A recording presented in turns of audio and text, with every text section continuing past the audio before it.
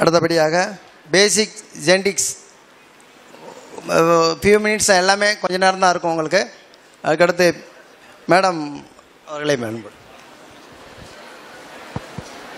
Hello. Hi. Okay. So I don't know that much of Tamil, so you will have to bear with my English, okay? I will try to keep this talk short so that you can get to lunch as soon as possible. Konja complicated topic da, genetics. So I'll try to go a little bit basic as I can. So I'm Dr. Fiona and I'm the head of scientific operations at Anderson Genetics. And we'll take you through a little bit of basics of how we start genetic testing. So right now, application of genetic testing is used in many fields, starting from predisposition testing, preventive genetics, to diagnose genetic disorder, for treatment monitoring, as well as for prognosis. This is divided into 5 main categories. So we do genetic testing in prenatal division, in fertility, in oncology, in neurology, in infectious also. So for today's topic, I will stick to only reproductive genomics, otherwise it will be a long talk. In mainly reproductive genomics, we perform genetic testing in sperm, embryos, blood samples, amniotic fluids, chorionic villus samples, and what we call product of conception. So as I go forward, I will give you details on what all of these samples mean. So mainly, you know, our body is made up of cells, right? Anyone has idea how many cells is our body made of? Any idea? Trillions of cells. Every part of our body is made up of cells. And most of those cells contain a nucleus with a DNA. Only one kind of cell sample does not contain DNA. Any idea what it is? Does anyone know? There's one cell in the body which does not contain DNA. Exactly, RBCs. RBCs are the only cells that do not contain DNA. Every other cell contains DNA. I can get DNA from your hair, from your skin. And when I take your blood sample, can I extract a DNA? Can I get DNA in blood sample? What is the main constitution of blood? RBCs, tane? Yes. Then where is the DNA coming from? Lymphocytes. Right? When you centrifuge blood, it separates into serum and RBCs, and you have a buffy coat in between, which is called the lymphocytes. That is where we get our DNA from. So, each cell inside it has DNA, which is divided into 23 pairs of chromosomes. This X-shaped structure, there are 23 pairs of them. If you open the chromosome, it splits into a double-stranded structure called what we commonly known as deoxyribonucleic acid. So a part of that DNA is called a gene. And that is where information lies on how to make the body, how the body should function, what tasks should be performed. All this information we are born with. At the time of our birth, our body has all the information it needs to function. But all information cannot be given at the same time, right? That's why we have semesters and modules. So in order to control the body's expression, DNA is then converted to RNA. RNA is the functional version of DNA. RNA is then converted into, any idea what is it converted to? Proteins. Proteins are the main events which trigger the next set of biochemical molecules. Okay? So regulation of how the genetic conditions are expressed is regulated at the DNA level, RNA level, and protein level. So this is what we call a karyotype. A karyotype is basically an image of all the chromosomes of your body. So here you can see all the 23 chromosomes. They are numbered based on their, any idea what they are numbered based on? Size. You can see chromosome 1 is biggest chromosome. And the smallest chromosome is chromosome Y. Okay? Females have 2 X chromosomes and males have 1 X and 1 Y chromosome. So what can go wrong with this? Many things can go wrong with it. First thing, you can get 1 extra chromosome. One single extra chromosome can cause a very big condition. It's called Down syndrome. Anybody is familiar? Anyone heard of Down syndrome? Mongolian child? It is caused only by one extra chromosome 21. Same way you can get extra chromosomes anywhere. So these are called trisomy. You can get all chromosomes in 3 copies. It is called triploidy. You can get one chromosome missing. It's called monosomy, mostly seen in sex chromosomes. There are some other versions of chromosome changes. They are called structural variations. It is possible for one chromosome to break, rotate itself and fit back again. It's called inversion. It is possible for 2 chromosomes to break, change the place, translocation. So what is the test to detect all these kind of variations? One single very common test called as karyotyping. Next set of things that can go wrong. If you look deeper into the DNA, you can get mutation. Spelling mistake pandranga thane nare pera exam la in hurry while copying from somebody. That is basically the definition of mutation.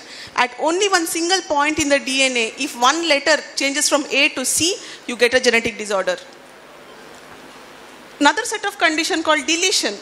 When you forget to write one word, same way one part of the DNA can go missing when the baby is being formed. You can also get duplication, 2 copies of the same information, which is also dangerous. So for each of these tests, we have different kind of genetic tests that are used. So basic first test is karyotyping. It is done, it's a blood sample test, does not require any preparation, can be done at any time, but it takes time to process the test. It takes almost a week to complete the analysis for a karyotyping. There is another sample that we use for karyotyping called amniotic fluid. Anybody knows what is an amniotic fluid? What is amniotic fluid? It is the water that surrounds the baby when a mother is pregnant. This water that is surrounding the baby is secreted by the baby. So whatever sample when we test, it means that it is the correct sample of the child. So the main tube that is used for conventional karyotyping is, what is this? Green cap tube? Just now you had a session, right? Heparin, yes. Sodium heparin tubes is what we use for karyotyping. It is a culture-based setup, so we need usually 2 tubes, 2 ml each. Most genetic tests can be run within 2 ml of blood. Another sample that I spoke about is amniotic fluid. So this is what it looks like. Amniotic fluid is taken by one invasive procedure. That means there's a fetal medicine specialist who will put a needle into the pregnant woman's stomach and remove the water surrounding the baby. The fluid is usually canary yellow in color, similar to most of body fluids. Any other body fluid which is this color? Any idea? Which is the most common body fluid which is this same color? Urine? Yes. So you can imagine when all the sample come to the lab for entry, if there is any mistake in interpreting what the sample is, it can get lost. The procedure involves 1% risk of miscarriage, so repeat sample ke kamudiyadu. Right? So this sample is shipped in extremely sterile conditions. If there is any contamination, microbial sample near to this sample, it can cause failure of culture because microorganisms in culture will stop the growth of lymphocytes and the test will fail. And then we won't be able to give any answer on what is gone wrong with the baby. So usually this amniotic fluid culture, cells are very lazy. Okay? They take 2 weeks to grow. If you give one blood sample, how much time will you wait to get a report? Within 5 hours, you will call the lab and say, where is my report, correct? Everybody wants 24-hour reporting. Within few hours, you want the result. But imagine a pregnant mother waiting for 2 weeks to know what is the condition of her baby. We can't wait, no, 2 weeks is too long. So what we developed rapid aneuploidy testing. That means these are fast tests, which will give you a report within 24 hours. It is called FISH. Not the fish what we eat. Fluorescent in situ hybridization. Here we have certain probes which are tagged with fluorescent dyes focused at particular chromosomes. So this is added to a cell from the amniotic fluid and it will give signals. So if I have 13th chromosome, it will be tagged with green signal. So I have here 2 green signals. Can you see? So there are 2 copies of 13th chromosome. So 18th chromosome is tagged with red signals, so 2 red signals. 21st chromosome tagged with aqua signals. So this way we will be able to diagnose the patient that all these 3 chromosomes are in normal number within 24 hours. But this test can see only 3 chromosomes. We have 23 chromosomes to worry about, right? And then we have deletions and duplications to worry about next. To take care of that, there is an advanced molecular technique called microarray. In this technique, there is a chip with so many probes. For fish, I used 3 probes, right? And I added to the cell. Here, the chip has probes for whole DNA, the entire range. And when we add DNA sample to it, the probe will bind to the DNA sample and tell me if the DNA has any deletions, duplications, and what is the chromosome number. So these probes come in different resolution based on the size of the DNA I want to see. So right now we have 3 resolutions. We have 315K, 750K, and one is 1.5 million K. So applications of microarray are used for many things. They are used for intellectual disabilities. We get samples from newborn babies. We get samples from small children, 10 to 12 years. We can take samples from adults. We also get this sample for one main thing called POC, product of conception. Product of conception usually we get when we have miscarriages. Everybody familiar what is miscarriage? Yes. Miscarriage ஆகும்போது they will go to the hospital, correct? Then they will take out the fetus which is dying because the fetus is dead now. It is very important to test the sample to know what has gone wrong with this baby. Why miscarriages has happened. Only if we know what has happened with this baby, we can avoid the miscarriages from happening further. We cannot change it, but additional tests can be given for safety to make sure the mother conceives healthy baby next time. For that, the sample is product of conception. The most important thing while getting tissue samples, okay? For all pathological conditions, what do? We take tissue and put in 10% formalin, correct? Pathology department will be very happy. Genetic department is never happy. Formalin will completely destroy the DNA. So if this product of conception tissue comes in contact with the formalin, we cannot extract any DNA. No test can be done. Full sample waste agum. That is why it is very important that any miscarriage tissue is rinsed in saline, then put in saline with gentamicin. Gentamicin will avoid contamination. Why am I worried about contamination in POC tissue? Any idea?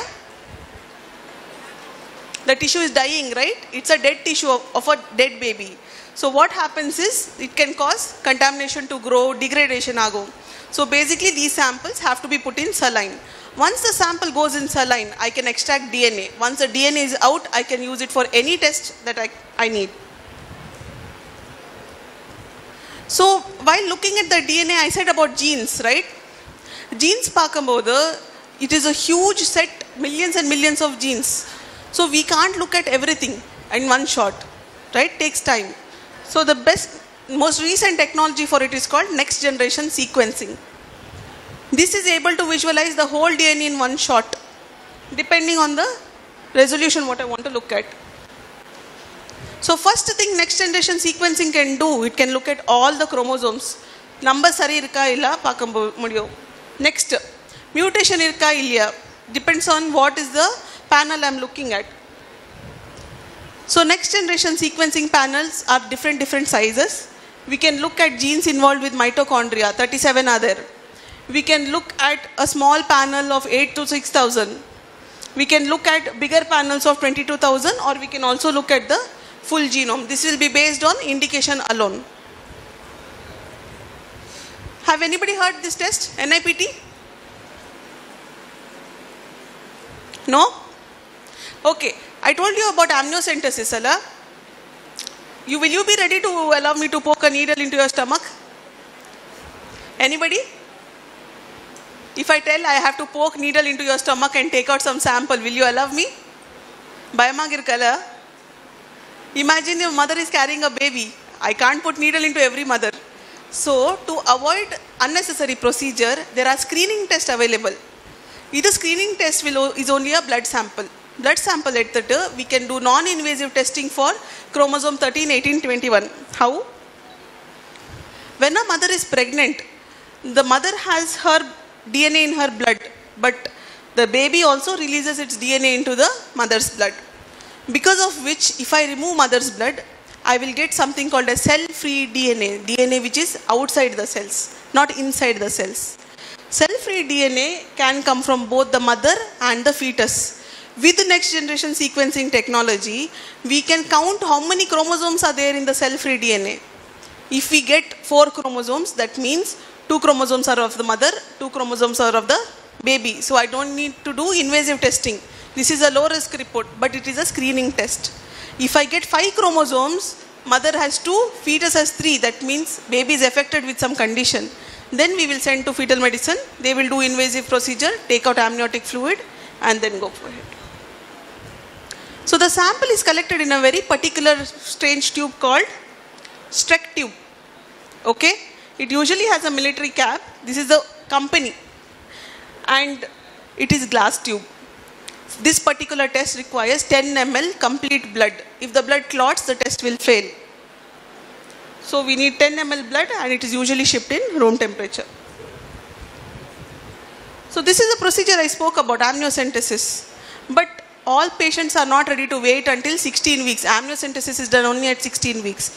So if they want early, we can put the needle and take out part of the placenta. The placenta also has cells of the fetus.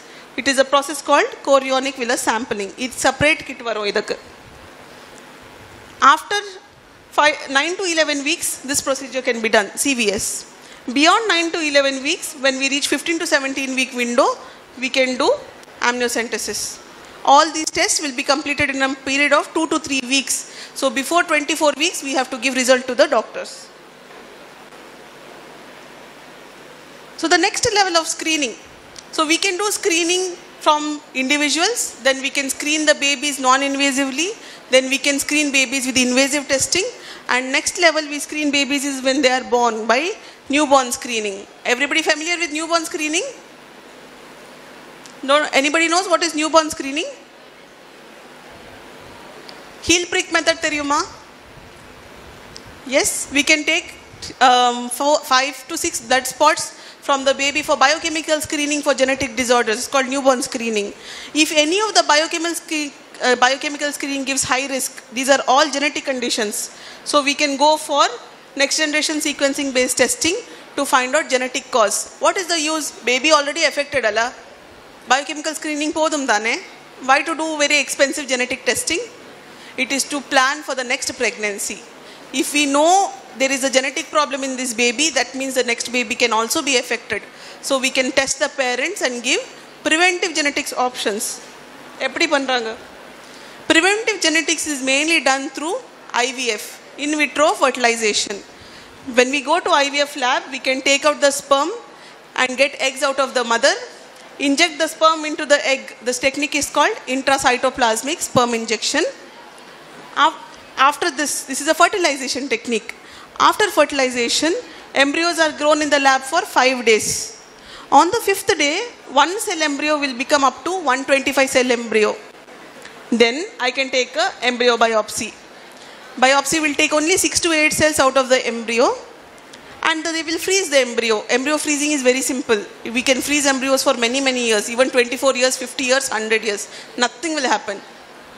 This small biopsy will go to the genetics lab. The genetics lab can test and tell if this embryo is carrying a mutation or not.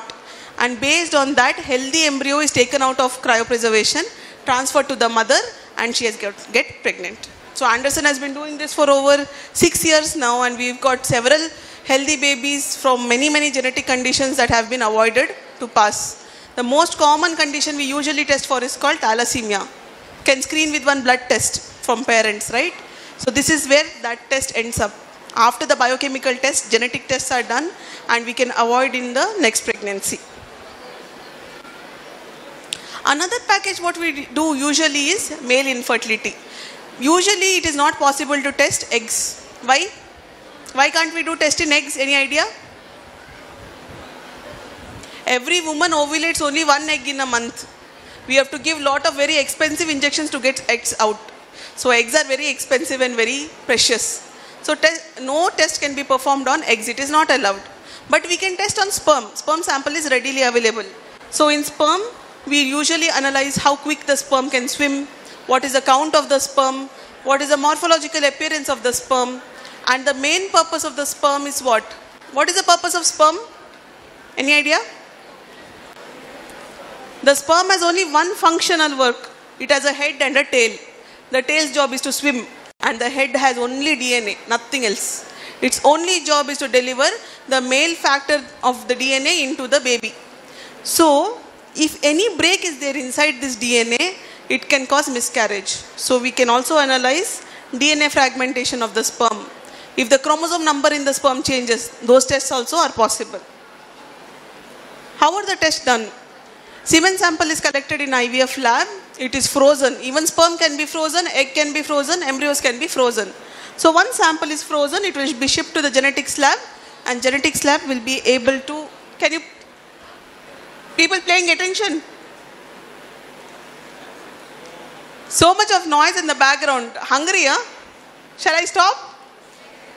Yes, almost one slide only, done. Okay. Please பின்னாடி கொஞ்சம் பேசாமல் இருங்க. So the last test is done in male infertility is when there are no sperm in the sample.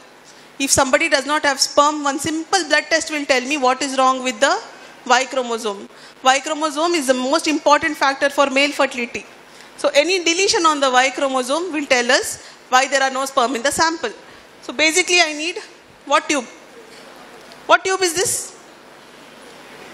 EDTA tube. This is another application of the EDTA tube.